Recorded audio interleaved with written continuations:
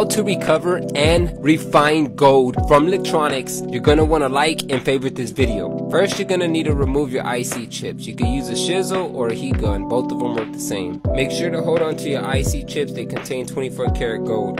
This video is for educational purposes only. Do not try this at home. Here I am mixing vinegar and hydrogen peroxide. Watch my pinned video so you can see how I do it. This will sit for about 7 days. In the meantime, let's get to these IC chips. Here's how I do it. Watch and follow along.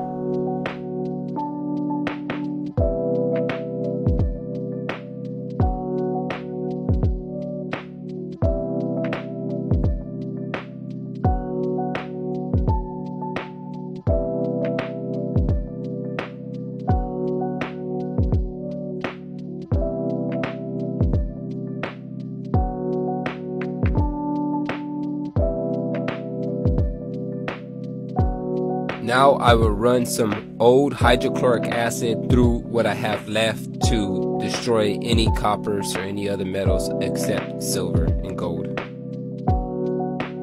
Now I am adding a tad bit of nitric acid to remove the silver.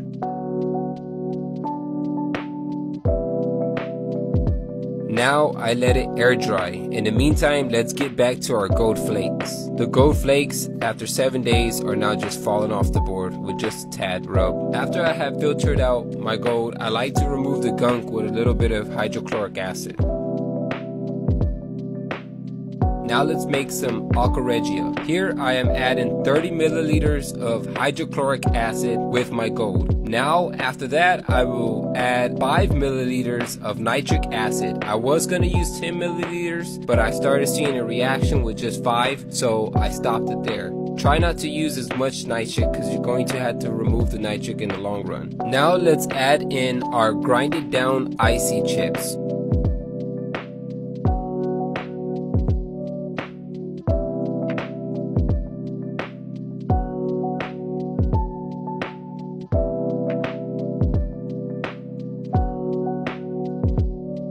Here I am testing the solution to see if there is any gold in the solution. This is stannous chloride, a gold testing solution. If there is gold in the solution would turn black on a drop. Now that we know our solution is loaded with gold, let's go ahead and denox our solution with some sulfonic acid. By doing this, you are removing the nitric acid from the solution and creating sulfuric acid. Let's do another test to make sure our gold is still in the solution.